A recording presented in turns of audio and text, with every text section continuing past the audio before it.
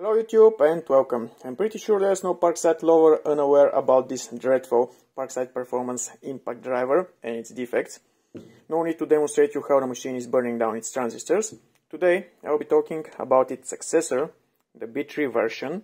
It's not yet released to the markets, so don't ask me for its price, but I'm pretty sure that in a couple of weeks we'll start seeing it in stores around Europe. Externally, the two versions are absolutely the same, except for the torque selector button on the new model, where we can see the ready to connect sign. And yes, the new model features the ready to connect functionality, allowing communication between the machine, the smart battery and the LiDAR application on your smartphone. I'm pretty sure lots of you remember this really annoying feature on the old version, the so-called sleep mode. Fortunately, Parkside removed it from the new model. This is the old version, which currently is in sleep mode. The trigger is unresponsive to really short presses. The torque selector is not working. You have to press and hold the trigger so the machine can exit the sleep mode. On the new version, we don't have such feature. These are the two models internally. They are completely identical except for the control board. The control board on the old version was entirely covered in resin. Disregard this part over here. I had to remove the resin so I can do some soldering on the control board. And this is the control board on the new model. As you can see, there's no resin, but only, let's call it, resin paint covering some of the elements.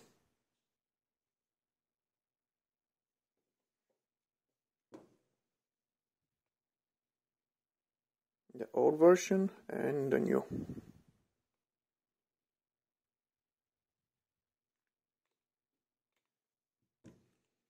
Let me remove this cardboard over here, which was placed by me.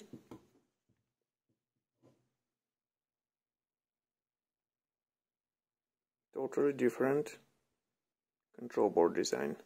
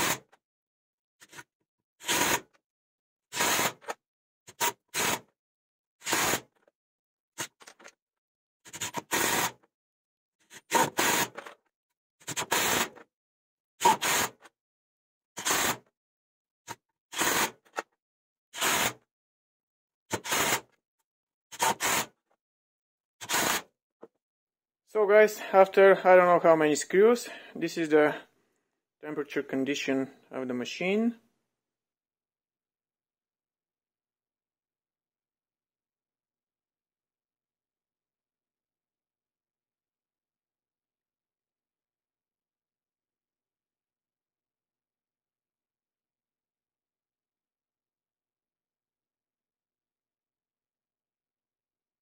And this is after removing the same amount of screws.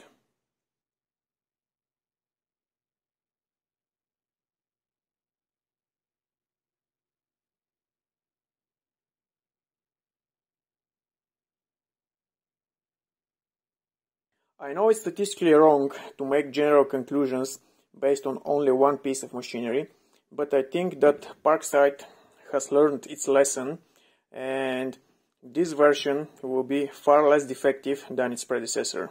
Finally, this is what we have inside the little application. All zeros, no over temperature, no overcurrent, everything is perfect. I think that's enough for this video and for this machine. If you'd like it, you know what to do. Bye for now, guys.